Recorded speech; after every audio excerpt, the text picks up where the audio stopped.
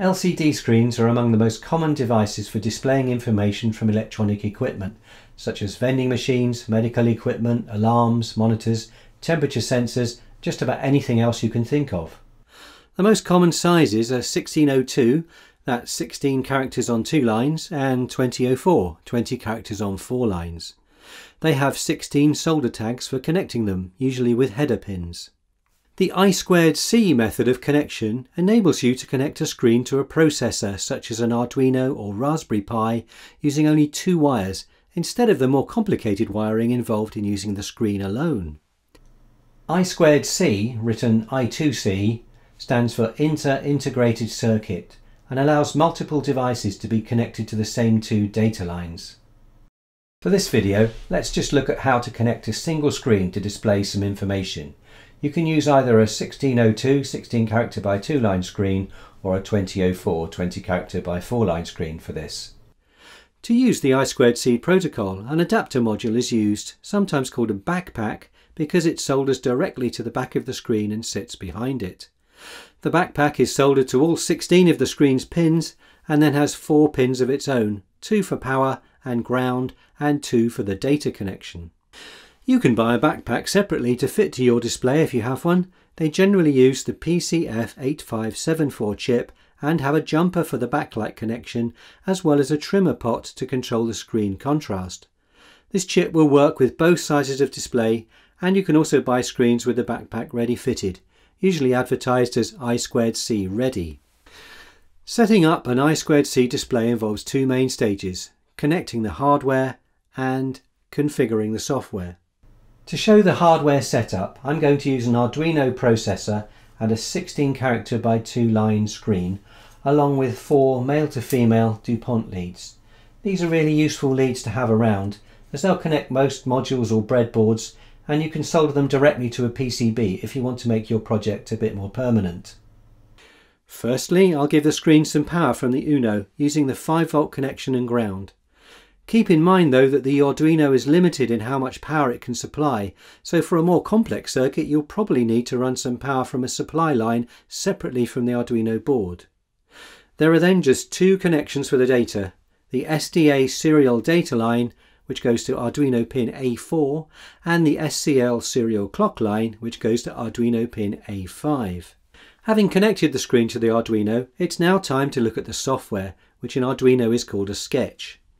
To use the I2C and LCD screen, we need to add 2 Arduino libraries: the wire library, which is included in the Arduino software, and I'm going to use NewLiquidCrystal Library by Francisco Malpadida, which will need to be downloaded, and I'll put a link for this in the description for this video. To add a new library to your Arduino setup on a PC, download the zip file, open the Arduino program and go to the Sketch menu. From that menu choose Include Library and then Add Zip Library. Navigate to your download and click to add it to your libraries folder. Now let's move on to create the sketch to try out the display with I2C. At the top of any sketch, it's good to include any acknowledgements followed by any included libraries. These can be added either by typing in #include followed by the details of the library, or by using the Sketch menu to include a library. But if you do this, it may bring in references to multiple libraries in a folder, in which case you can delete those you don't need. An Arduino sketch most commonly consists of some initialization at the start, followed by a more formal section called Setup, and another section called Loop, where most of the action happens.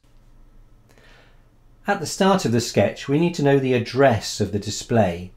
All I2C devices have an address, as multiple devices can be connected to the same 2 data lines. It could be a clock, a temperature sensor or anything else, and the processor needs to know which device to send the information to.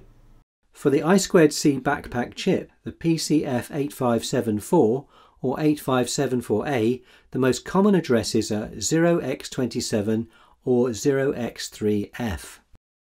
If you don't know the address of your display, you can quickly find it using the I2C scanner sketch. And if you want to change the address, you can do this by joining the solder pads on the backpack adapter.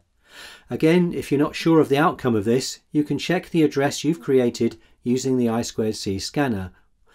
With your display connected, you just upload it and open the serial monitor, and you'll see the address of any devices on the I2C bus. So with the address established and the two libraries included, I'm going to put in a line to create an object for the display called LCD, and in the bracket that follows are included the address of the device followed by a series of numbers that tell the chip which pins are being used. As the sketch continues, we now just need to refer to LCD to give the screen instructions or information to display. For the actual setup section of the sketch, I'm going to get things started with the statement LCD begin, followed by the screen characters and lines, 16 by 2 or 20 by 4 followed by a comma. LCD clear then does exactly what it says. It clears the screen and moves the cursor to the top left. I also need to put in the instruction set backlight high, which turns on the backlight. To try it out, I'm going to type LCD print and then put some text in quotes inside the bracket following. For example, LCD 1602 I2C. And as ever, I need to remember to put the semicolon at the end of the line. If this is in the setup and there is nothing in the following loop, the screen should just display that text continuously until I upload something else. Here we go, success. Now let's use more than one line of text. The display lines are numbered starting with 0 at the top. If I type the instruction set cursor to 0, 0, then the text will start at the beginning of the first line. Let's try that out by uploading the sketch again. Now if I copy and paste and then change the instruction to read set cursor 0, 1 and change the text, let's try easy to set up, we should see two different lines of text. And here it is.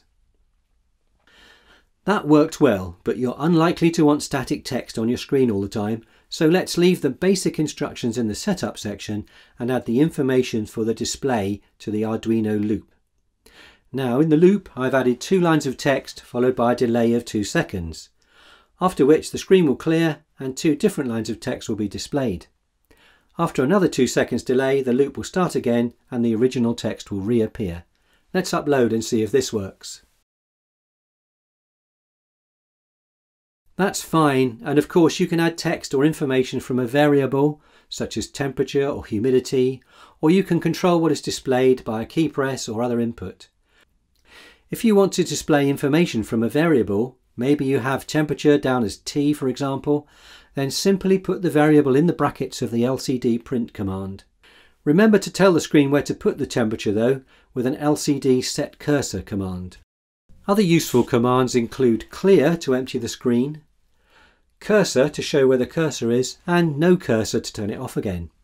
Blink makes the cursor flash, and no blink makes it solid. No display turns the cursor off, and display turns it on again. There's a similar process for connecting an LCD display to a Raspberry Pi, and I hope to be making a video about that soon. Meanwhile, I hope this one was useful to you in completing your project, and we'll add some notes in the comments below about the text and code that we use, and that's also present in more detail on our website. Thanks for watching the video today. We'll be making more soon.